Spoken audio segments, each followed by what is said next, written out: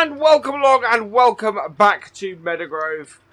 Today, as discussed at the end of the last episode, what we're doing is we've got our sprayer on the back here. We've purchased a sprayer. This was about, I think, how much was this? Let's have a quick look. So our sprayer, this was 35,000. The sprayer we bought. And as you can see, we have a huge amount of weeds in our field. So what we've actually got with the sprayer today is that we're doing both. We're going to be doing both fertilizing and weeding with the sprayer. We're going to do the weeding first. We're going to get the herbicide stuff done first. We need to lift this out of the crop as soon as it's come out. Nice thing about this sprayer is it's quite a wide one. In comparison to the Coon, I think it's slightly wider, holds about as much, so it's good from that point of view. And as you can see, we can nicely get all of our weeds really quickly. So this is, I think both of these jobs is not going to take us very long. This is quite a lot of weeds we had to grow overnight in this field. Massive amount of weeds we had grow overnight here. I'm absolutely amazed by it, which is fine. I'm glad we didn't buy a weeder at the end of the last episode and find ourselves in a position where we suddenly had to deal with that and the fact that our weeder was no longer usable. Right, that's right. So it's field. We're gonna have to, I think. Go not quite to the edge like that next time. It's a bit difficult to actually get the widths and everything right with this, but it should be fine.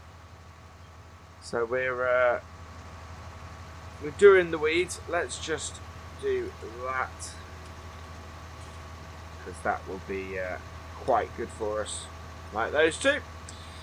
Right, and so what we're going to do this time, we're going to try and stop about well, it's not quite a width's worth.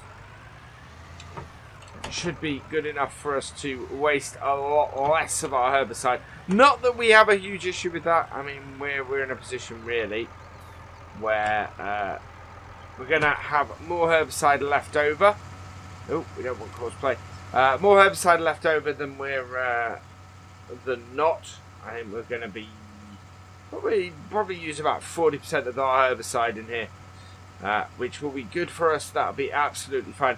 We could actually then probably find ourselves a herbicide contract and see if we could earn the money back that we spent on purchasing the herbicide in the first place. That would be quite cool. I'm not holding out too much hope for that though.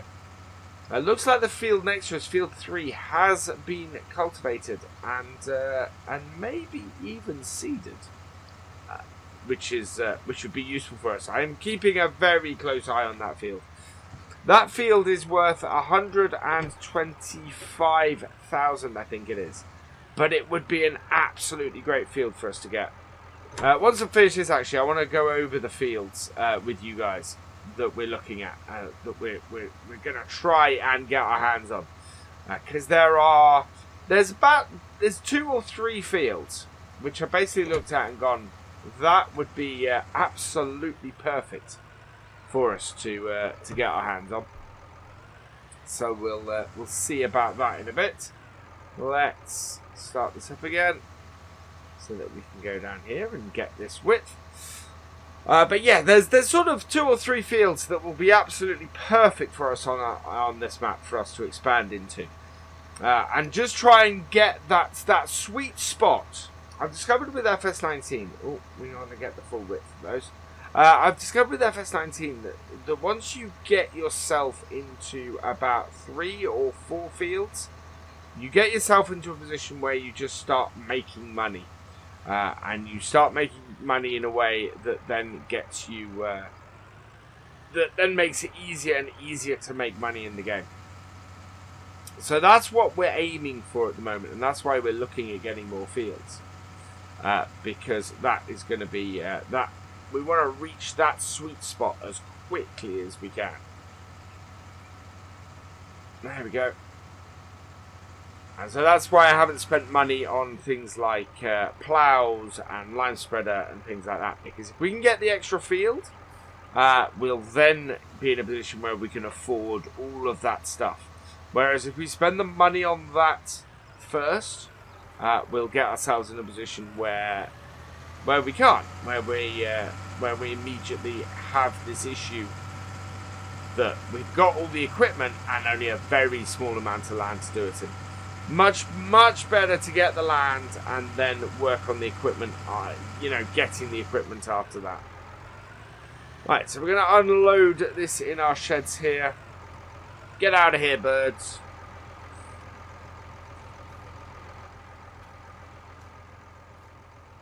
Have I ever heard that before? I don't know. Let us know in the comments. Right, we're going to go and unload this in the shed. So we've got a shed down around the back here. I think it's going to be a great place for us to keep bits like this. And again, yeah, you can see field 3 accessible through this yard. So absolutely a great place for us to, a great field for us to grab, because it's right in the middle of our arable, the arable side of our operation. Right, so that is that unloaded. What I'm gonna do is hop down to here. Right, we're back down the shop here now with our Fent, and we've got a little issue in that I can't really take this back up on the pallet forks out to our yard. So what I'm gonna do is I'm gonna get a nice little bit of kit. It's from the horse DLC. So our best way of finding it is probably actually under the horse thing here, because I'm not exactly sure where it's listed. And that is... where are you? H. There we go, horse. And that is... I want to get this little overloader. So this overloader takes 8,000 litres. It comes on a little shuttle trailer, so we're actually going to use the shuttle trailer. I'm not a huge fan of them, but it should do the job quite nicely. And this takes, so this takes herbicide and liquids. So this is 16,200. So we do not have enough money for that. So we do have enough money still that we can borrow. So we'll borrow 15,000, which is going to give us just enough to do this. Back into here, into horse. And there we go. So we're going to buy that for 16,200. Leaves us with 794. So we are going to have to borrow some more money further on. But we can now use our little Fent here to transfer this back.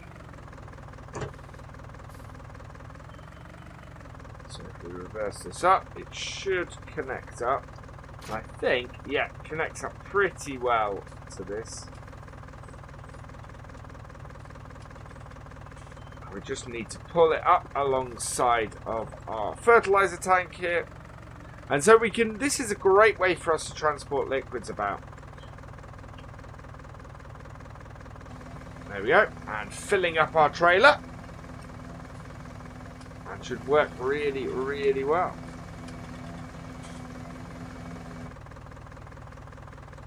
Right, there we go.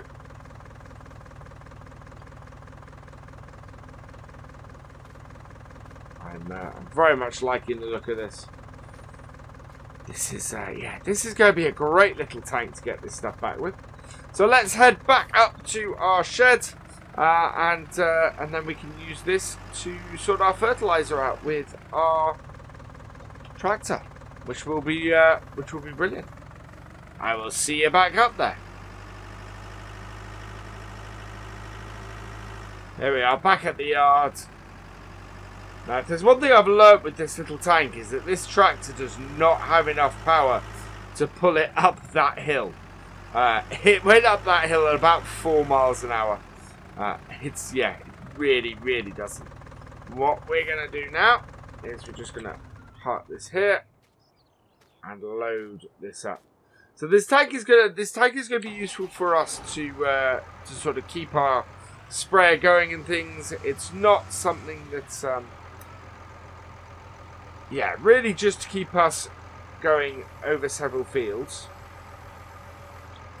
Did not mean to press that button. Meant to press that one to load it up. Okay, so we're full. Let's head off back down to the field and get it sprayed. That'll be really good. So that'll be 2 jobs well done. Hopefully we'll be able to see the spray on this. Let's close up our gate. Do kind of wish that gate opened the other way. That is probably my only issue with that. Really, really gets in your way when you're trying to do the field. Right. So same thing again. We know roughly where we'll be. We should be able to see the ground darken while we're doing this. So yeah, definite change in ground colour, which is good. So we can tell where we've been. And so a little bit deja vu now, in that, you know, we've already done this run. But I'm liking it. I'm liking it a lot. This is a great sprayer for us. So we're down to £794. Now I know absolutely that is not going to make it through the night. We're gonna, well, I think we have various costs and things overnight that we have to do for upkeep. So yeah, that is not going to make it through the night. And so we are going to have to do some contracts to just generally get us through. We're also going to have to do some work with our cows before this game day is out. And looking at this, we have rain on the way as well. So I think we'll save the cow work for when it's raining. You know, getting them a bit more feed and things. I think once the rain hits, that is going to be our best bet as far as that goes. Before then, I really, really want to see if we can get a contract or 2 in. Especially a harvesting contract. A harvesting contract is always worth more money. And quite often, especially on these small fields, a harvesting contract is worth more to us than, or the excess crop from a harvesting contract is worth more to us than the actual contract. So that's why I'm always trying to keep on the lookout for a harvesting contract.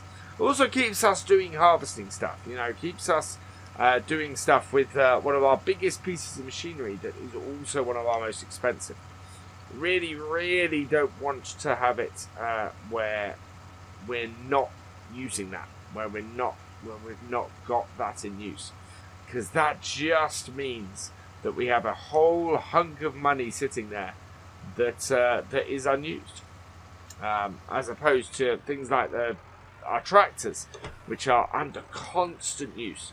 We want to keep the harvester as much under use as possible as well, especially where we're not affected by things like seasons. When it comes to seasons in FS19, I really don't know whether I'm going to own a harvester or rent it.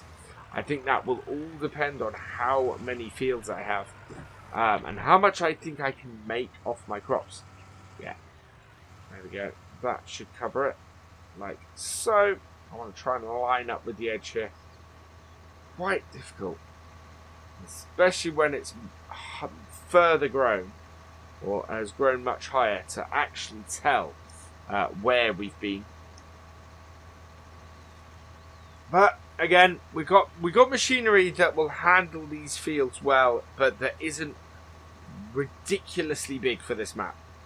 We seem to have hit this happy medium sort of sweet spot with our equipment so far. But this will just get this job done really quickly.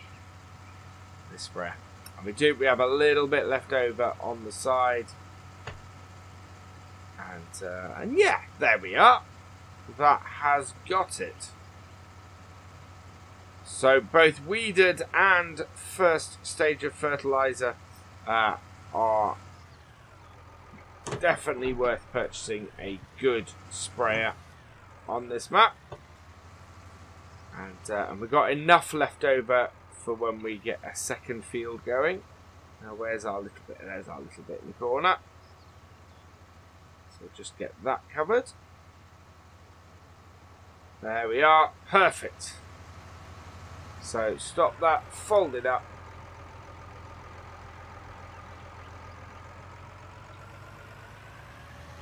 There we are. And we'll head back to the entrance of the field. And that is our job done for today. I'm really pleased with that. That's forwarded this a lot. We are, as I said, we are going to go search for contract next time, I think, unless the rain sets in. For now, though, I'm happy with where we are. So, really, all that remains is for me to say thank you for watching. I hope you have enjoyed this video. Please give it a like, drop us a comment, and give it a share. And for all the latest videos and live streams from Virtual Farmer, please subscribe to the channel. And I will see you next time. Goodbye.